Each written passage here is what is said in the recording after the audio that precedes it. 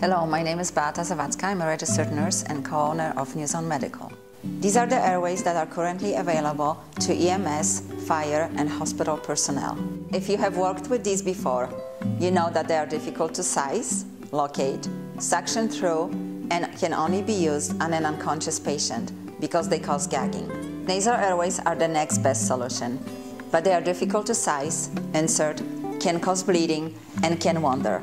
They are advertised as being used on a semi-conscious patient, but this is not always the case. Here we have the Dual-Air Adjustable Oral Airway. The Dual-Air replaces all of these, and does so with greater features and efficiency. Today, I will be presenting a short instructional video on how to best utilize the advanced features that the Dual-Air Adjustable Oral Airway offers. The pediatric measures from 50 to 70 millimeters, the adult from 70 to 100 millimeters, and the extra large from 80 millimeters to 120 millimeters, all with 5 millimeter half step. There's a measuring bar located on the side of the packaging to assist in initial measurement. Additionally, the adult and extra large airways include the tongue depressor inside the package to aid in the insertion of the airway. Use the measuring bar on the package to roughly determine which airway size will be most suitable for the patient's needs. Open the package.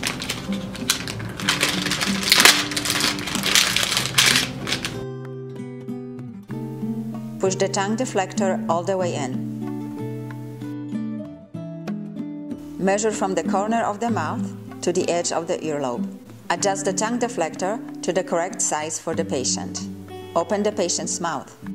Insert the airway sideways to the patient's mouth until the palatal arch support is beyond the teeth. As you insert the airway, slowly rotate the airway 90 degrees. Pull the tongue deflector back to 5 millimeter clicks, pulling the patient's tongue forward and creating airway clearance. Assess the patient's airway. Is the patient breathing? Have the patient's SATs improved? If not, try pulling the tongue deflector back another 5 millimeters and reassess. Now that the Dual-Air is in place, you are free to further care for the patient using the appropriate tools. The opening on the side of the faceplate can be used to attach a Velcro head strap or tape to secure the airway.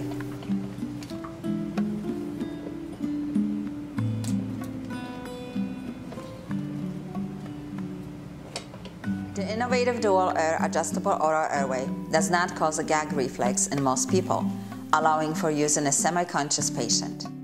The Dual-Air Adjustable Oral Airway has a large ventilation port that offers access for up to a 14 French catheter with increased suctioning ability. The anchor can be used to suction on either side of the airway via the V channel. The tab on the tongue deflector can be bent forward, offering more room when using an oxygen mask, while still allowing for ventilation and suction access. Thank you for watching. I hope this has been helpful. If you have any questions, do not hesitate to email us at dan@newzonemedical.com.